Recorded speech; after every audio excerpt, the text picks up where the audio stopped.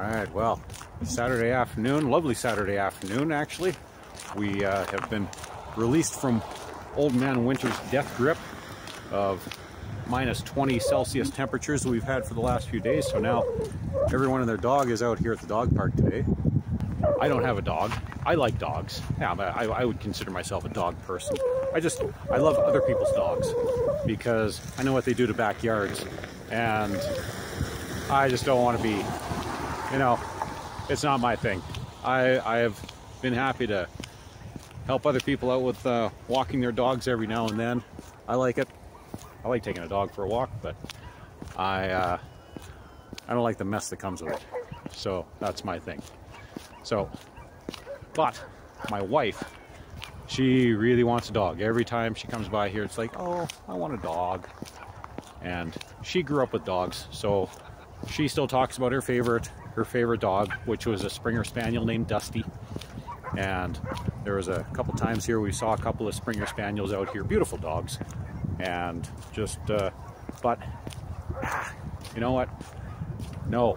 And I've had to tell the kids no too, to having dogs over the years.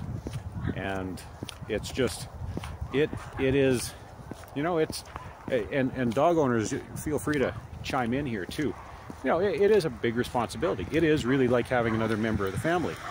So, because there are a lot of expenses that go along with having a dog. I mean, if you want to, I mean, obviously you want to give your dog good food. So feeding your dog good food, well, that the food budget for a dog is basically like another member of the family. So it's not cheap. And then you look at vet bills, and I've heard of some pretty bad horror stories when it came to vet bills. You know, as soon as you bring your dog to the animal hospital, expect to pay 500 bucks. And if something's really wrong, you know, the bill just goes up from there.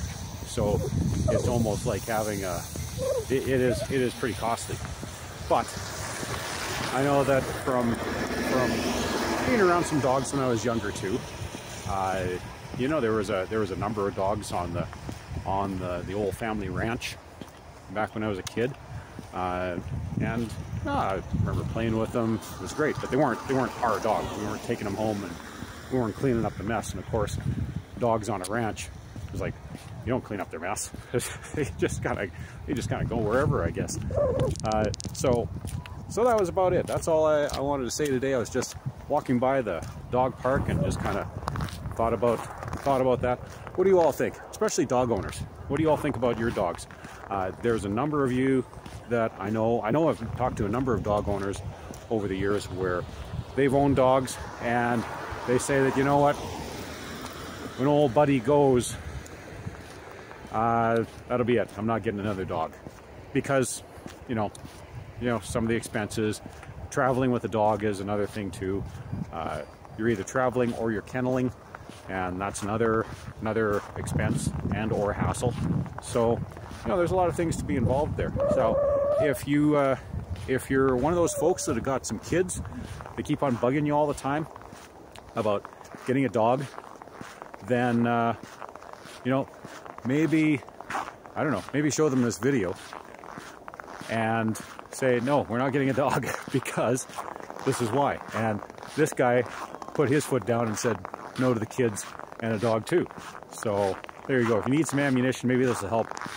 Anyways, just thought I'd put that one out there. Just out on a walk on a nice Saturday afternoon, and thought I'd share that with you. Share your comments in there, and in the meantime, also please like and subscribe, and talk to you soon. Take care.